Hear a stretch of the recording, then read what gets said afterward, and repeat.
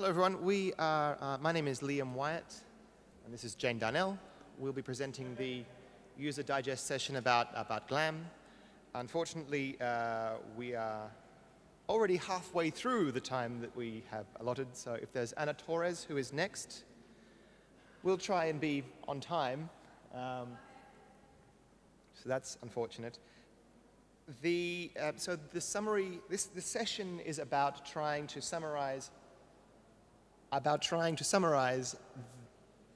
developments in GLAM activities over the last year or so, but in no way trying to be comprehensive. There is not possible to give a complete rundown of every kind of activity, all the innovations, all the things that everyone is doing. So we'll try and make a bit of a summary of different kinds of interesting innovations we are seeing without pretending that we're going to cover everything. We've also mentioned this, and this is just the program page. So you can find all of these links for yourself linked off this session in the program. As you can see at the end here, I've also linked all of the other GLAM-related activities that are happening at Wikimania. So particularly later today, there is training Wikidata and GLAM. Tonight is a GLAM coordinators meetup. It's parallel to other couple of things, but if you're involved in coordinating GLAM activities in your country or user group, come to that so we can help collaborate together. There's also guided tours of Esino Lario, so that's a kind of a GLAM activity. And on Sunday, there is a World Cultural Heritage presentation that you might be interested in as well. So this is not the only GLAM activity happening at Wikimania. I'm going to jump straight to Jane's section because it's the most visually interesting, and I want to make sure that we have enough time to explore that section properly. Specifically, the innovative kinds of reuse. We can come back to the other topics later if we have time, and you can obviously link to them yourself to learn more about the Wikipedia library and so forth.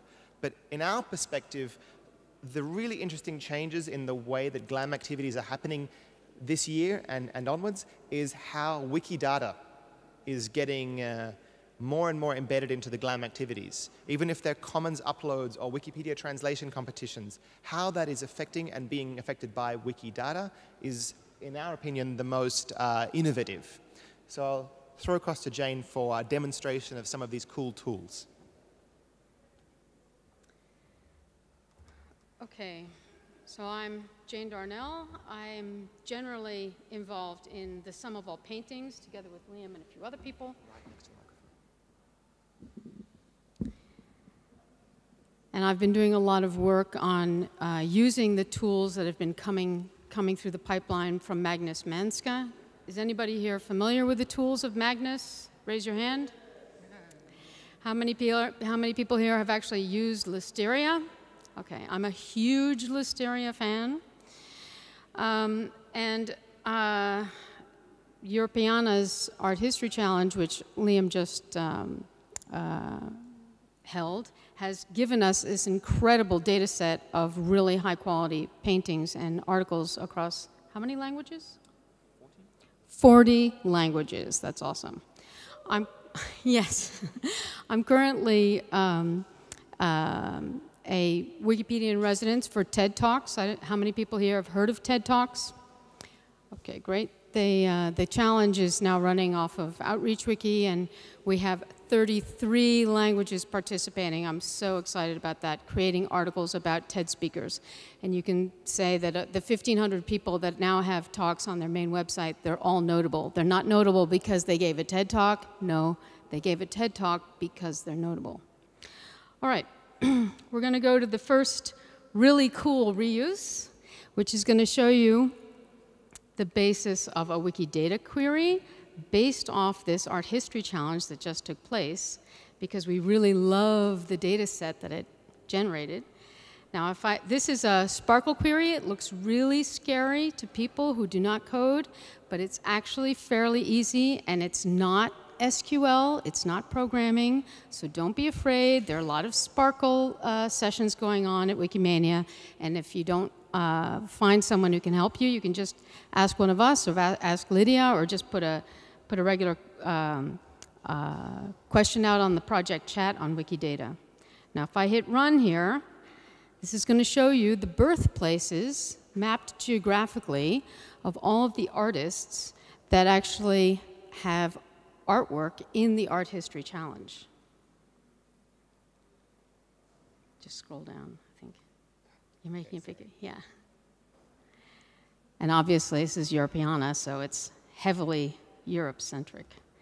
But this is a type of thing, this is not something that Liam coded, it's not something that Europeana attended.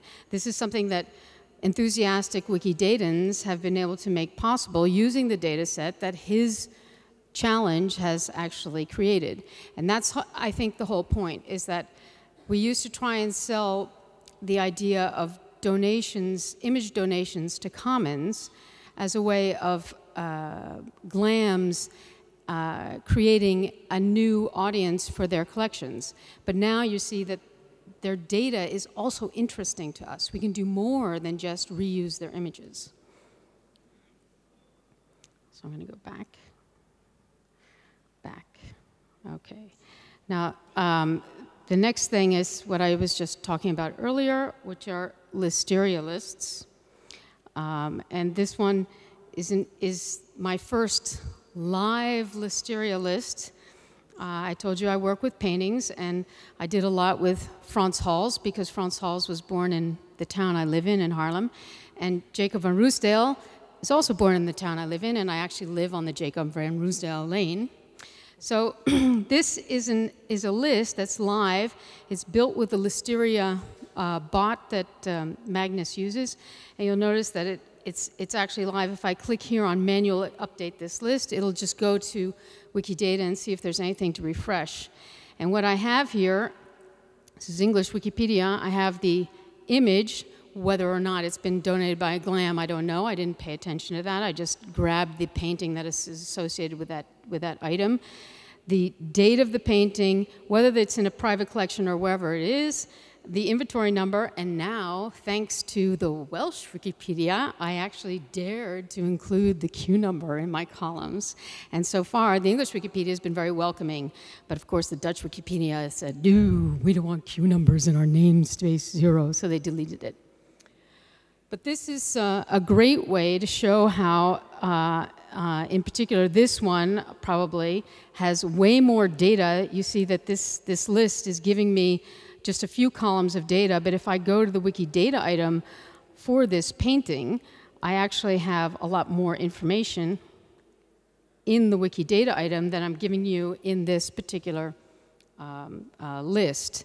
So here's first of all, the label has actually been translated into a few languages. It's a painting, it's oil paint, it's landscape art, it's got an image, it's in a private collection, it has a creation date, it was owned by Anton Philips of Philips Energy. It depicts Egmond aan Zee, so we actually know the church that's actually depicted there. And these are all the catalogs with the catalog numbers that it actually appears in. It has dimensions in it, and it actually links out to this external database of the Dutch Library of the Netherlands, which gives you a whole lot more information with a different image, all about the same painting. And that's, of course, the huge way that you can leverage the data that you have in your collection to go beyond your walls into the walls of other institutions, right? And I think that's the main trend that we're seeing, that the data is enriching the information that you can offer the viewer who's actually wandering through your halls, if you've got it on the wall of your halls. In this case, it's private collections, so we don't even know. Let me go back. Just to expand on that, because I don't think Jane mentioned the key feature of this particular tool, is that this looks like a Wikipedia article, list article, like we've always seen. The point is, this is a bot-generated list with information being sucked in from Wikidata. All you do is put a template, list the names of the columns you want, and the search query you are searching for, in this case it is paintings by this person, and then give me the resulting these 5 columns, and it appears in your Wikipedia. And will update live in your Wikipedia if someone else adds more information. So just like the way that Wikidata is slowly coming to info boxes, you can also do that relatively easily with lists. Now, I know that Tomasz will have the question about this one, that no, we don't know if it's complete.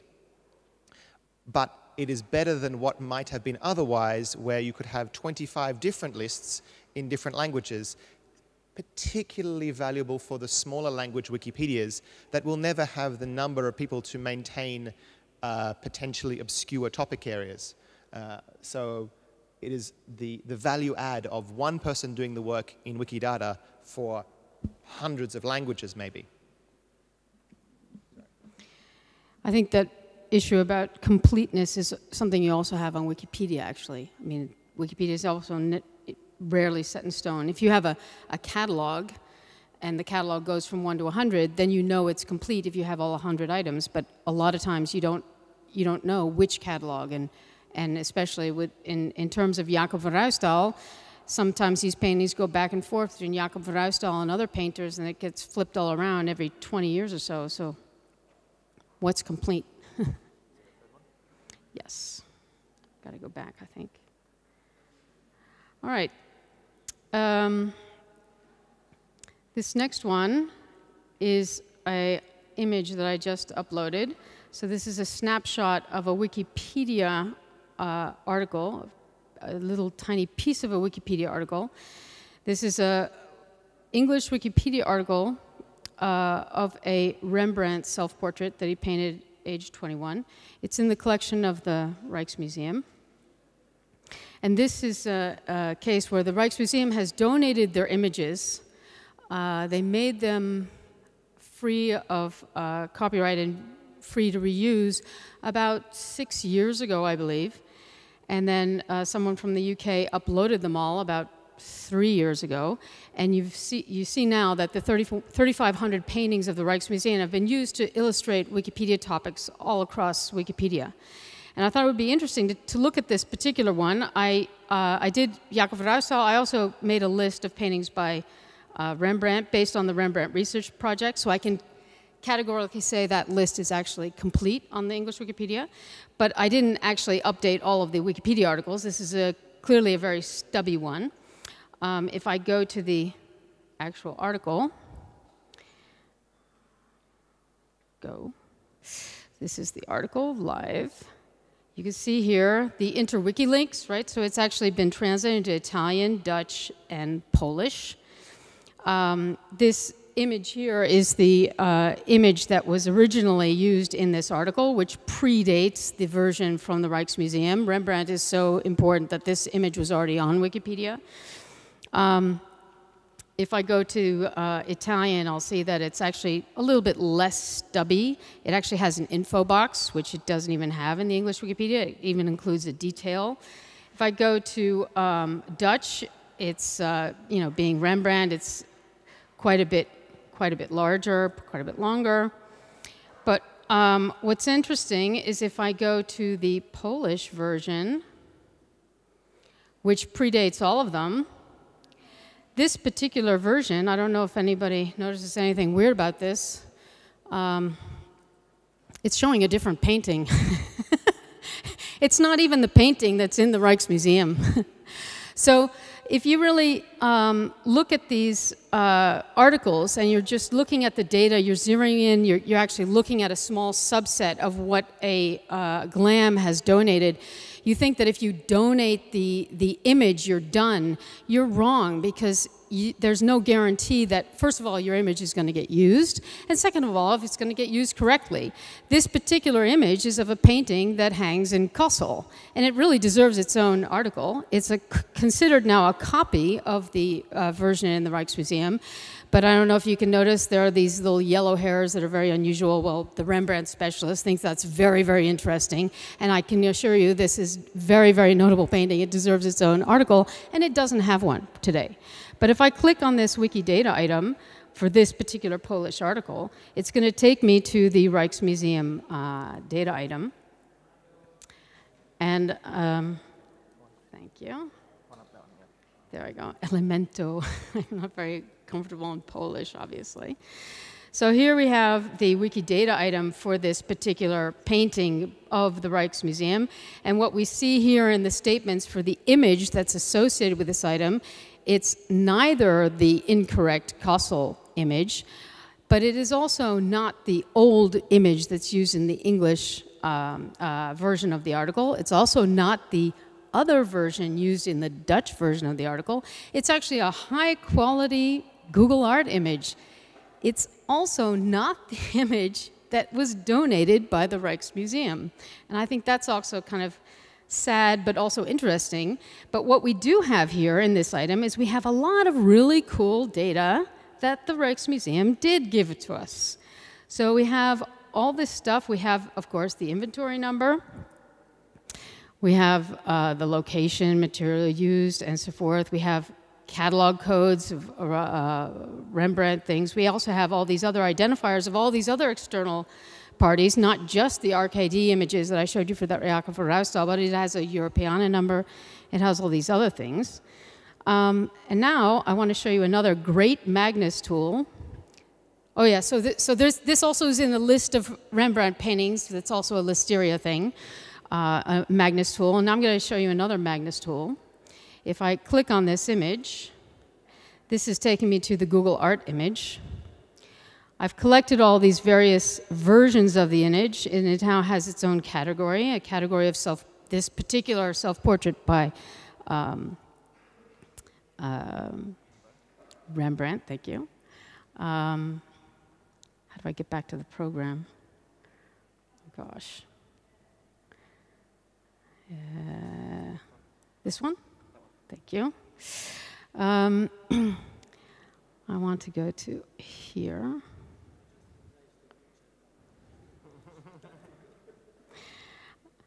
But what I did is at the bottom of this, I have all these versions. I gave you a link to something called the GLAM organ.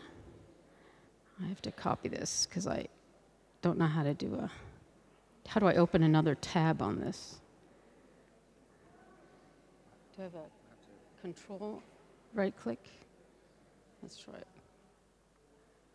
Ah, yes. Okay. All right, I got to show them GLAM organ because it's really cool. GLAM organ is this one. This is the Magnus thing. How many people here are familiar with GLAM organ? It's relatively new. Nobody. Okay, cool. So if I take this Commons category for this particular painting, you see it has several images in it. And I dump it into GLAM organ here. It accepts Commons categories, and it's going to give me the usage data for the month of January in 2016. And it also tells you exactly where these images are used. And what we see is this one that's in the English, Dutch, and Italian wikis is the one that's most commonly used, followed by the Google Art image, which has been recently added to the Wikidata item. So here we have, again, Italian wiki, and I don't even know what wiki that other one is. That's actually using the Wikidata information. Then we have the detail, which is also being used. And then we see this very sad little one by the Rijksmuseum that has 0 views. That's the one that was donated by the GLAM. So that's kind of food for thought right there. Are there any questions? That's a bad sign. On the Anna, if you could come up and set up, just as we wrap up, like I said, we are half time. So thank you, Jane, for those 3 example cases of innovative Wikidata use in GLAM. All of these links, as I said before, are on our session page here, so you can see these content and other things that we didn't get time to talk about. The embedded slides here are the slides we gave at the Wikimedia conference this year in Berlin a couple of months ago, which include more information about the Wikipedia library, the Visiting Scholars Program, the OneLib One Ref campaign that was quite successful this year.